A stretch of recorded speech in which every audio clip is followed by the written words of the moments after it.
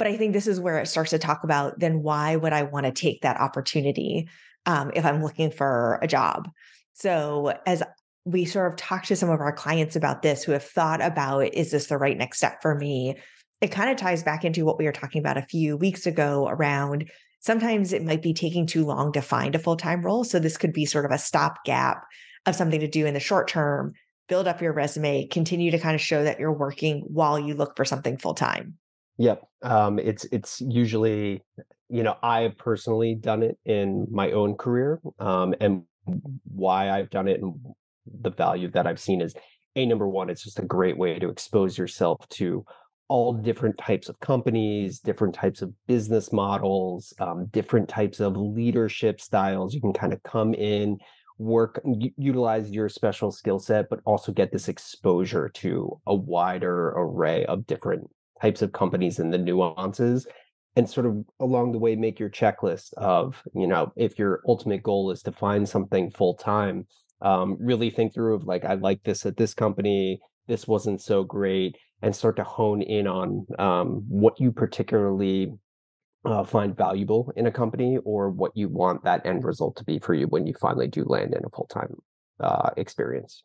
Yeah, and it was really interesting because one of our clients, it gave both parties a chance to sort of try it out. So she was coming for a bigger company and she wanted to move up to a startup. And it sort of gave her the chance to say, like, do I really want to be in a startup? Is this really what I think it's going to be?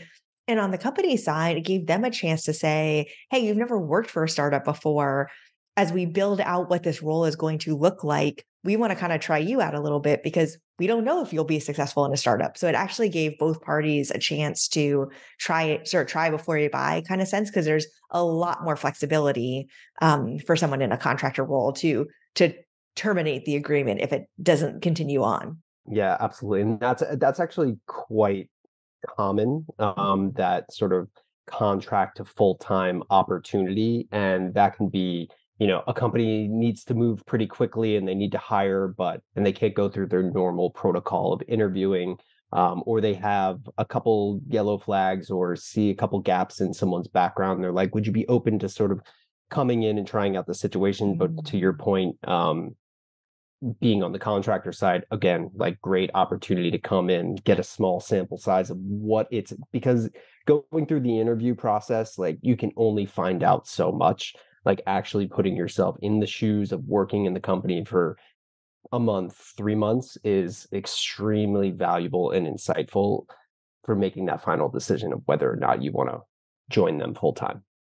Yeah, and I think too, it also gives some flexibility. So, sometimes contractors are working roughly 40-ish hours. Sometimes it may just be like 10 hours a week. And so another client we're working with is a newer mom and she wants to be in the workforce, but not at the same degree as she was as a full-time employee. So she's doing some freelance and contracting work so that she's got more flexibility in her days. She can control her time a little bit more. She doesn't have to be Yeah. working sort of the 9 to 5 grind. And so that might be another reason to consider it. It might offer you more flexibility.